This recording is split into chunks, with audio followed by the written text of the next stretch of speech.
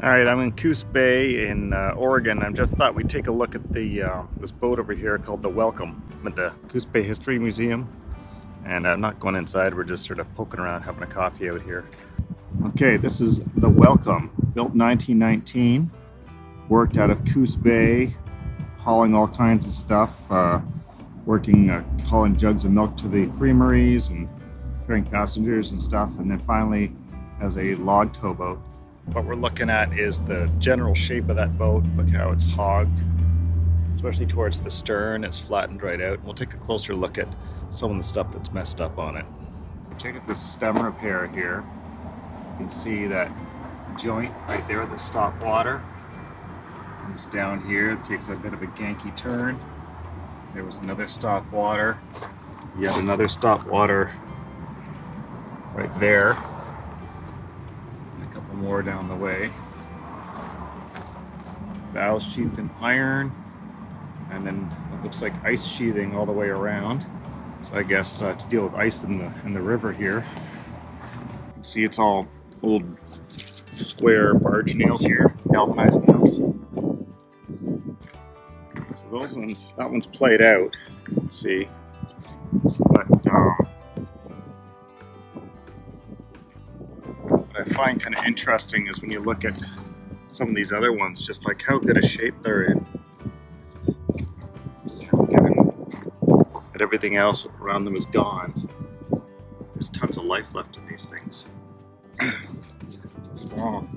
I'm not going to try. It's probably about 9 inches long or something like that. When we use galvanized fasteners in wooden boats, we generally give them like a 30-year lifespan, if everything is well taken care of.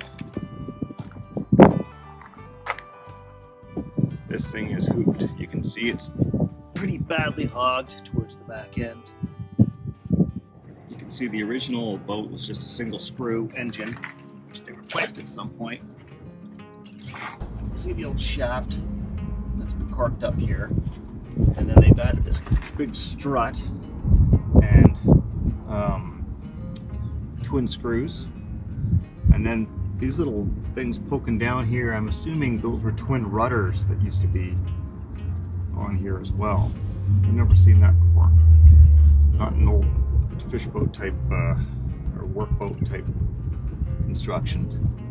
So that's rather interesting. I don't know about this bit of wood that's all on this strut coming down the center, the center post here. That's kind of curious. I've never seen that kind of thing before. And up top there's a couple holes here, which I assume is just giving you access to that rudder hardware on the inside.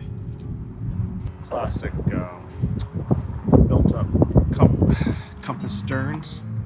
So they call compass timbers, which means they're all sort of bread and butter stacks of futtocks to make up the stern, as opposed to like there's barrel type stave sterns, which is in Canada you see those sometimes as well. And even those bits look like they've been worked over a few times. Not sure how much of that is cosmetic and how much of that is